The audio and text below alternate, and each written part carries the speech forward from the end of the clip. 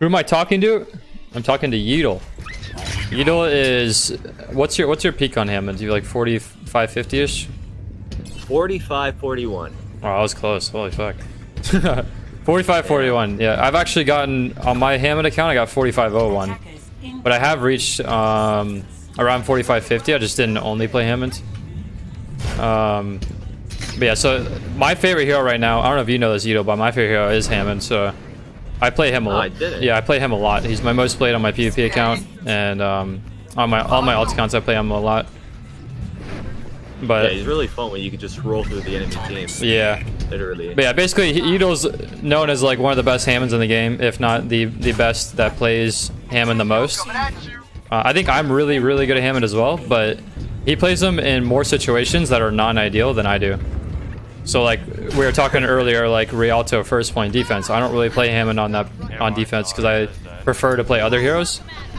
So he can put himself in these situations where he'll learn the hero more than me.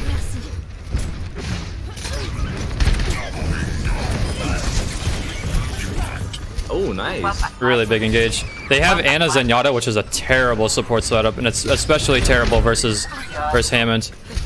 Not even a break. So I like the setup right above where this Mega's at, because they're gonna cross the left side of the point. Yeah. The right side. Usually for me at least, because that way you can just slam them without having to grapple at all. Yeah. That's true. I just like the initial damage engagement if you can boop people. Like right there, I booped them and then slammed them. So that's what I like to grapple in sometimes. But I agree, getting a free slam is pretty valuable. I feel like Hammond's really good when the only tanks they're running is Ryan Zarya. Like I feel like he's almost made just to roll death one comps. Yeah, very true.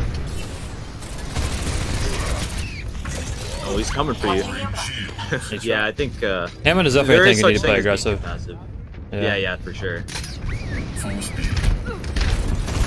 Holy shit! Every fight. Oh. Yeah, boop him, boop him. I think he dies anyways. Oh my god. Holy shit. I'm discorded. I wouldn't be able to get through there.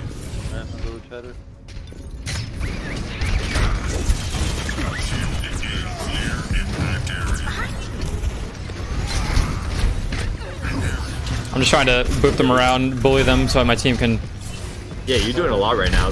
You're contesting the payload and they haven't done anything. Oh, I died. Well, we have a Reaper that ended up dying. You almost have bomb. Hopefully he even stays alive. Yeah, they used it. I have minefield. Still take this back though. You have minefield. Oh, huge. Got the Ana. You get on point, I killed two. The Zen too. They have no heals. They have no heals, they have no heals. We got this, we got this. Nice, huge Nana. It's actually a really good Nana. Maybe he's about to frag him.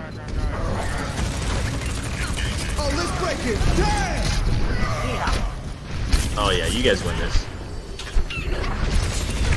Watch her back cap. Yeah, watch her back cap. Alright, I'm gonna try and abuse that boop again, see if I can get away with it.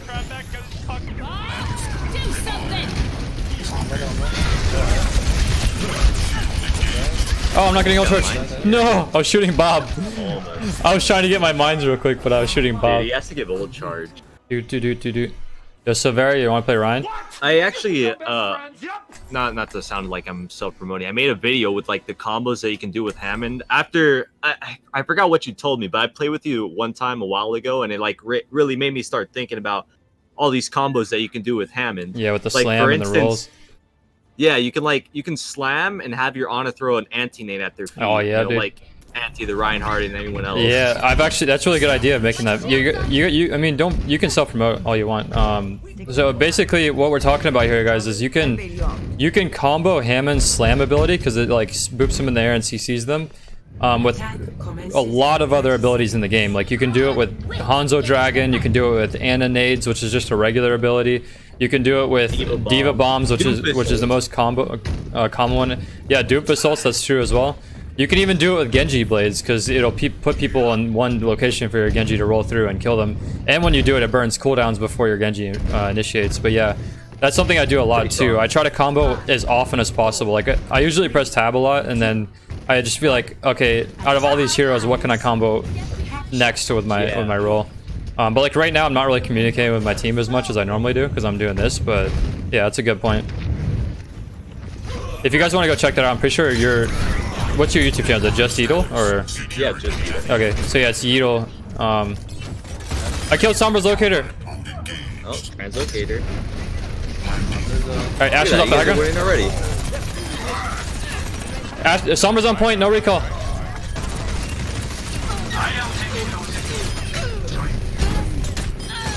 Got her ass. But yeah, comboing stuff with Hammond is insanely important. It helps you get a lot more value than you just can by playing by yourself, not working with your team. Yeah, I feel like Hammond's one of those heroes that you really get the most value when you're shot calling or like making calls or plays or comboing. Yeah. Like for instance, my favorite combo is literally just the shield tank. So when you go in for a minefield on an Ana, you know that she always wants to like anti-mate it. What you can do is you can call for your diva to matrix her feet, and she won't be able to anti it. She just dies to minefield. Yeah. Yeah, they're all chasing me. It's a little bit harder so, if it's the only play, it's the big play. Yeah. So like right now, I'm just trying to get their Ana to not be able to heal the team. I'm not necessarily trying to kill the Ana, but just by zoning the Ana out, you gotta think about it this way. For every shot that the Ana can heal, if you can stop her from hitting those shots, then it's like doing damage to her. Or like damage to someone else on the team. It's also making other people more vulnerable too. Overall to there, but... Oh, another thing actually, kind of realized today was that, I mean, it's pretty obvious, but you can boop Bob. So like if Bob's in a good position, oh, I got the hiccups. If Bob's in a good position to really do work on your team, you can just boop him out to a different place. Another thing you can do, I didn't mention this in any videos, is if they have a Winston, you can minefield and bomb at the same time, and the bubble's gonna give up to one of them. Yeah. Yeah. There's a clean counter dive on the Winston there. I'm sure you do that a lot, right there. Yeah, I like the setup up there too. It's really good sight lines. Yeah. Just drop on them free. There's not really a lot of good angles to swing in right here. I think some spots I like to hold right here sometimes because you can like swing in like this. But I think up top is really good too because you can get a free counter dive on the Winston. Yeah, their Winston didn't have any help there. I don't know if they even have anything to dive with them. Yeah. So they have just looking at their team comp, they have the shit support setup I was talking about, Ana Zenyatta. Yo, I got hacked, guys. There's a Sombra on the left. I need heals. Yeah, for this team comp versus their team comp, you can just like keep counter diving all day. You don't have to actually go balls deep because no one's gonna follow up with you if you do. Yeah, and also I need to worry about getting hacked from Sombra. Oh, I guess they got off Sombra now, but Sombra, if you are in their backline and you get hacked, you are dying. It's just plain and simple. Unless you got like 600 shields. Now they're full dive, so you can consider going for this. I'm gonna start playing more aggressive now, right? Yeah. Because that was a lost fight. Wow, nice. I was thinking about engaging on the Zen there, but I was already pre-discorded and they were counter damaging me. Yeah, you don't have to play like super aggressive, but like when they pass towards the choke, when they're at a point of no return, then you can drop on them. Also, I think IRS on that team is Kalush from last game, and he's an insane diva. So as you could tell, he counter-dove me on my first engage, and he's looking to counter-dive me on the rest of my engages, which is what a diva could really do versus Hammond. What's really good to do versus Hammond. So watch this. If I go right here, he's gonna be. Oh, yeah, never mind. He's actually committing. Oh, that was a bad mine. I wanted to put it on their supports.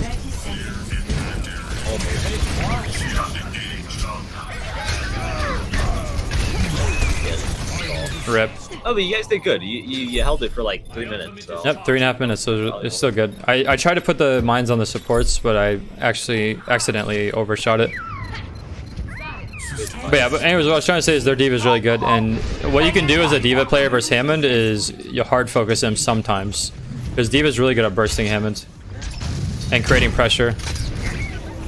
Like you're not going to be able to kill Hammond easily, but you also don't want to let him just do what he wants. So there's like a middle ground of being able to pressure the Hammond to force him off your team, but also you don't want to focus him too hard. what I like to do if I know they have EMP, I like to minefield towards the back line, but like in a way that I'm safe on high ground. That way they'll EMP the mines and yeah, you won't get your team. Yo, I got mines main choke. Good minefield. Yeah, because then they have to either commit the EMP to your mines or to your team. And most Sombras won't EMP your mines. It's a good idea. Something we could talk about with Hammond is utilizing your... We could talk about the one-shot combo or like the burst combo that you do on engaging in a 1v1 on like a squishy. And also melee. I think people don't realize that melee, especially for all off tanks, is really, really important to use. Like I was talking about on King's Row when I was doing my right click. I was doing my right clicks on Zarya and then meleeing in between. Yeah, you do a lot of melee on Hammond. And you do a lot of melees on D.Va as well, and Hammonds. And the reason you do melee so much is because on Zarya and Hammond, it conserves a lot of ammo and offers extra damage that you can do. And on D.Va doesn't really have, like, her left click isn't like an insane amount of damage output unless you're just strictly hitting headshots. So D.Va using melee in between shots is a good way to just do like a mini burst damage. Yeah. When you land a pile driver, you get a couple shots off, you can pretty much just off melee. Yo, their supports are zoned out, guys. They had a trance. Oh, that's another thing. If you had a Genji on your team, I think Hammond's like super valuable with a good combo with Genji because you can force trans out with minefield like every time. Yeah, that is very true. They don't have a tick yet. I'm still alive. Guys, any healing? Lucio, you're leaving. Lucio. He's going for the frags. That was an insane engagement. Nice. I saw an opportunity to get a pick, even though I had so little health. What do you say when people mention adaptive shield before pile driver? About that? I think it's good. I just don't like to do it often because I want to maximize my my slam damage potential on my slam, like because it takes time to do the adaptive shield. So sometimes you could do it and it'll fuck up your slams. And I don't think it's really that important to do before. I know it could help you do like some more damage, but I don't know. I think it's overrated. I think it's very overrated. Yeah. I don't like to do it. Also, there are some situations where when I slam, I don't know for sure if I actually want to use my adaptive shield. There are some scenarios where like I'll save my shield. So if I use it in the air, then sometimes I'll be wasting it. This is a really good Hammond game. Popped off. So we can talk about the combo, the Hammond combo, which is basically where you just roll into them. If you can, you boop them, and then you slam on them, and then while they're in the air, you shoot them, and as they're falling, you melee them. If people don't know the damage values on everything, when you hit someone with a roll, when you're like, you know, you're doing the fast roll where you're like on fire with your grapple, you do 50 damage per person that you hit. When you hit someone with a slam, if they're directly under you, you do 100 damage. So that's 150 damage total. So when they're in the air, all you have to do is hit them for 20 damage worth of bullets, and your melee does 30. So you'll be able to one-shot 200 HP heroes. It's really easy to do on Zenyatta's because they don't have self-heal. Like Lucio can amp heals, Ana can throw a grenade, Moira can shift or orb, but Zenyatta's completely vulnerable because Zen can't do anything. Zenyatta's only healing is through self-regen of shields. And Zen has like a huge hitbox too, so, and no mobility. I think they have dive tanks. I think they're up top right. Yeah, they are. Oh, is that Doomfist by Mega?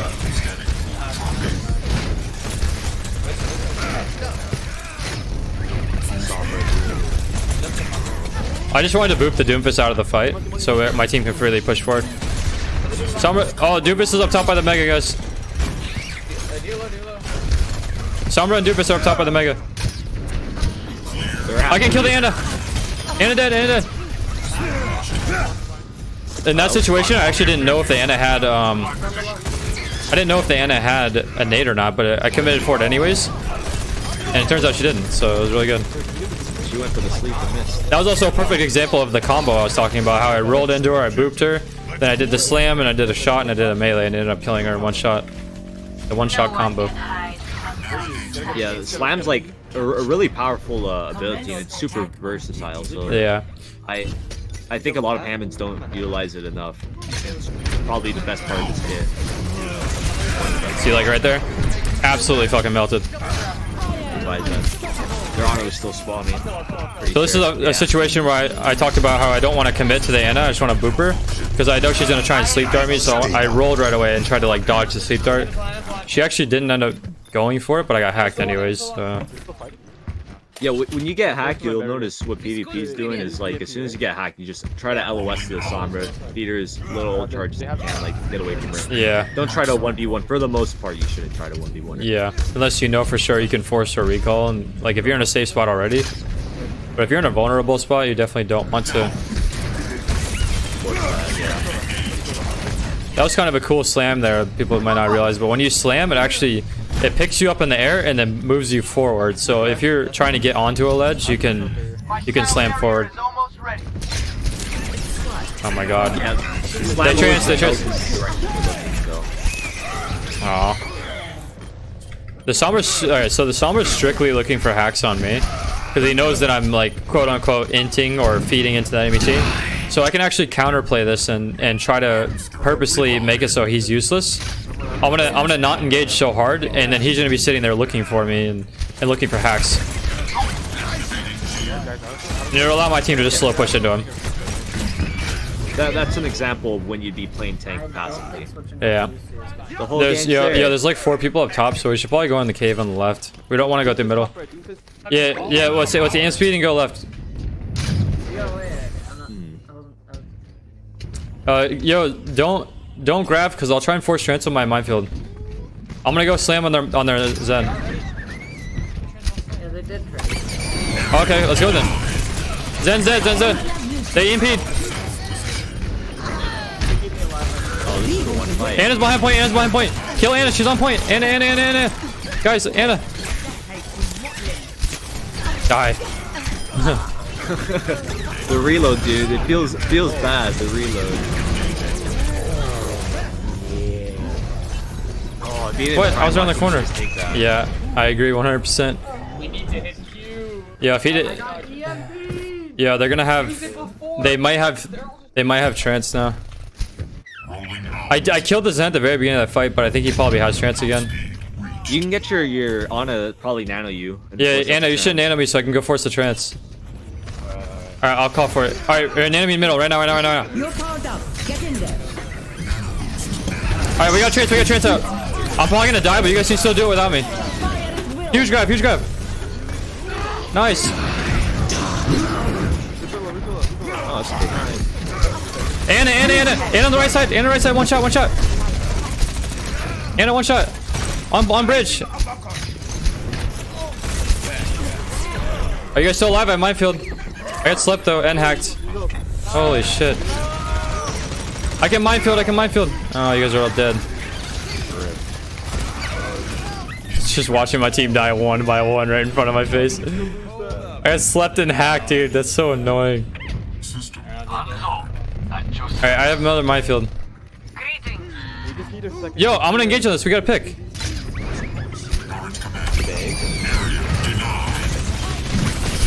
Let's go. I got Winston. I put them back. We got this. Oh, let's fucking go, dude. Big plays. Big Simba carry. Good game, guys. You guys should have won that like 4 times. I know. I wasn't too worried because they didn't even have a tick, so. Yeah.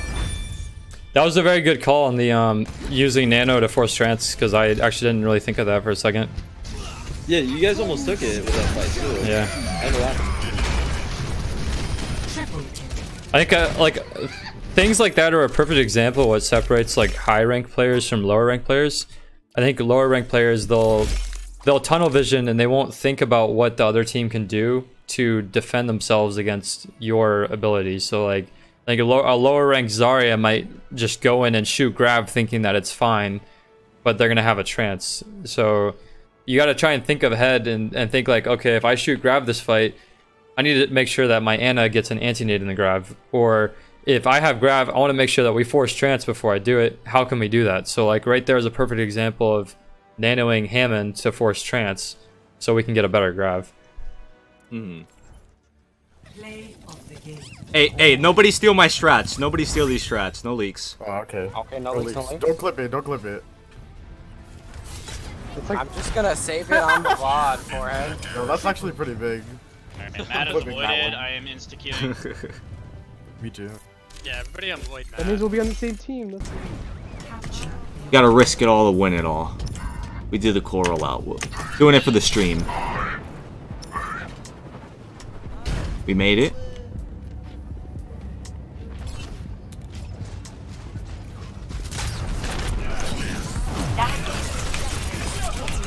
big purple on us.